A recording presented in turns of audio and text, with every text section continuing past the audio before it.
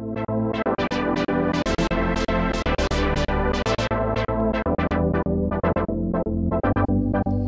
this is Jim Starkweather, the publisher of Kitmaker Network and Armorama.com, and welcome to the next edition of Turning the Page. This one is the M3 Grease Gun by Leroy Thompson. This is an Osprey book, and as most people familiar with Osprey books are, they're pretty consistent in their content and their formatting. This one is about 80 pages, or exactly 80 pages. In the United States, this is going to retail list for $20. In the UK, it's £13, and in Canada, it's $24. On the back, it says, influenced by the German MP40 and the British Sten, the 45 caliber M3 Grease Gun served as the primary U.S. submachine gun for almost half a century. Designed to replace the expensive Thompson SMG, the M3 was issued to airborne troops and others during World War II thanks to its compact design with sliding wire stock. An approved variant, the M3A1, was favored by armored crews right up to the beginning of the 1990s, seeing service in 1991's Desert Storm in Korea and in Vietnam. Reconnaissance troops and special operations forces were at times armed with the M3A1, also available in a suppressed version, and it was the first SMG issued to the U.S. counter-terrorist unit Delta Force, featuring full-length artwork, first-hand accounts, and archive and close-up photos. This is the engaging story of the M3 submachine gun. I did not know that it had that long of a history. I mean, looking at it in World War II format, obviously it's very, very basic. I'm assuming that the gun kind of modernized over time. So, all right, so this one is by Leroy Johnson, series editors Martin Pegler, and illustrated by Adam Hook. You can see in the table of contents section we have the development, right, introduction obviously, the development, the functional cost-effective SMG, use, skepticism then acceptance, impact, a long-lived SMG, conclusion, bibliography, and index. Looks like it's going to be an interesting read in terms of just the history of the gun, because again it kind of seems like one of those, I mean everybody knows the gun, but I'm not sure everybody knows the history of the gun, so that is kind of an interesting aspect of it.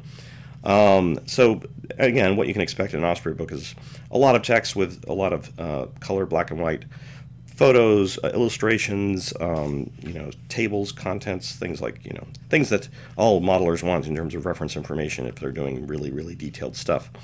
So this is one version of it. Obviously, it kind of looks almost like a Thompson there with the way it's the stock and the front handle.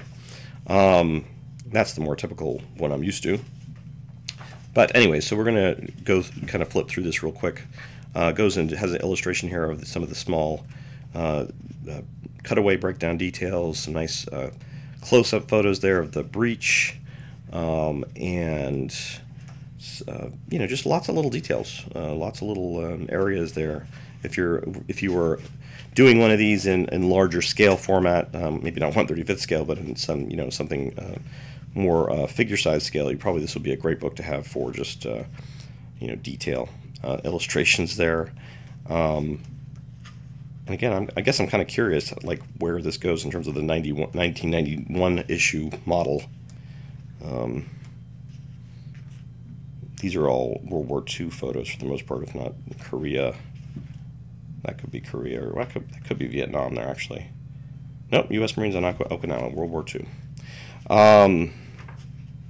And then there we have, believe, yeah, that's in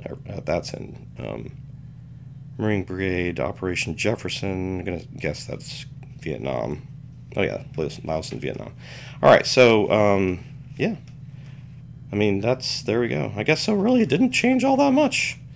It didn't change, really. I mean, it's still the same looking gun.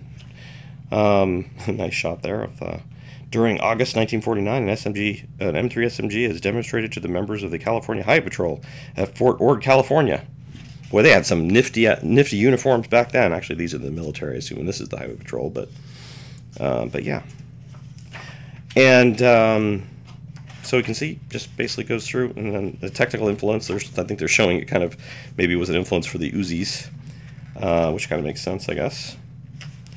And, yep, goes through all the way to the end. Oh, there we go. And also the influence for the Colt SMG. Is that what that is? That doesn't look like a Colt SMG. That's Yeah, I don't know what that is.